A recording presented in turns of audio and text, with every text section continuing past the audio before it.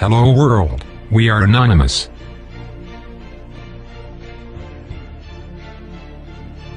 What we've always feared, and also secretly known, has now become reality.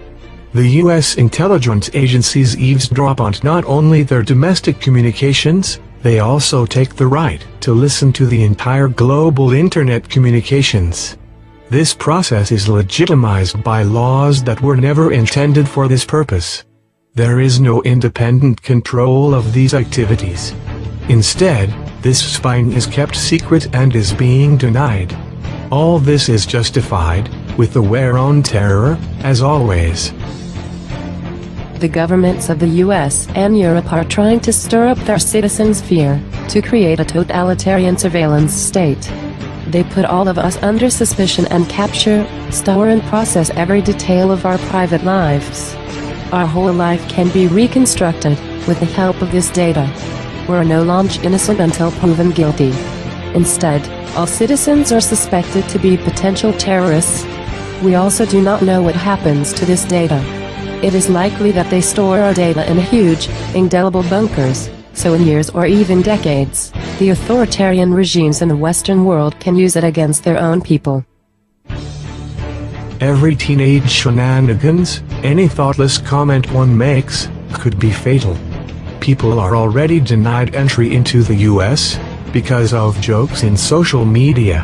What kind of country is so afraid of ordinary citizens who have absolutely nothing evil on their minds?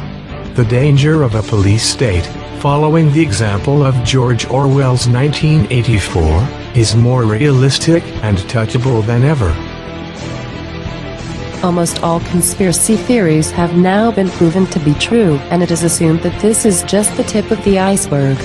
Almost every tiny details come up, so the true extent of government surveillance can only be guessed.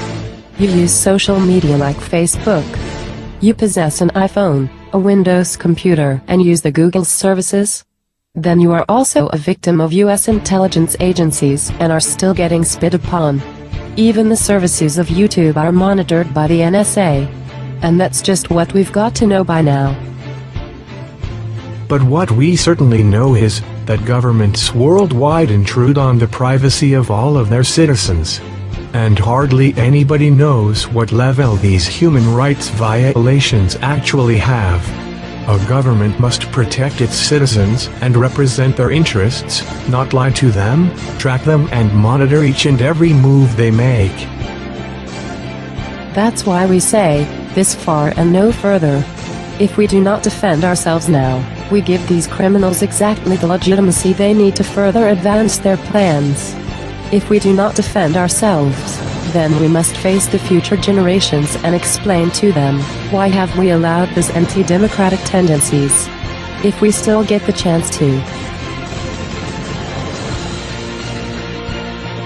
That's why we ask you, march against the surveillance state on August 31st, 2013. Organize protests and paper storms and tell us about your plans. Tell your family, friends and neighbors about it. It's about our all rights of liberty and privacy. Let us all, the people, stand together.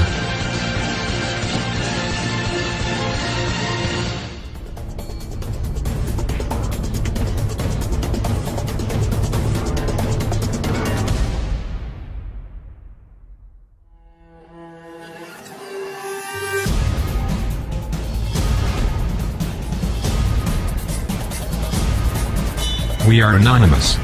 We are legion. We do not forgive. We do not forget. Expect us.